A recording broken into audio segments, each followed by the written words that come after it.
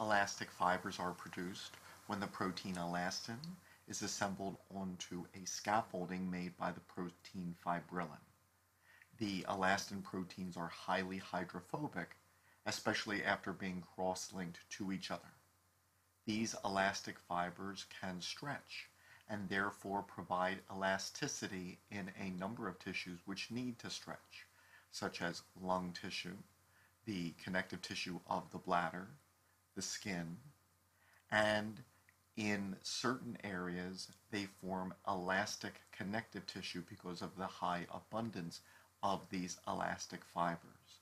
This elastic connective tissue can be found in ligaments connecting neighboring vertebrae and be present in the large arteries, which are actually called elastic arteries. When the left ventricle pumps blood, these elastic arteries stretch, not only accommodating the increased volume, but as they recoil to their original position, this helps to provide force which propels the blood onward. Mutations in the elastin gene cause aortic stenosis and problems with arterial walls.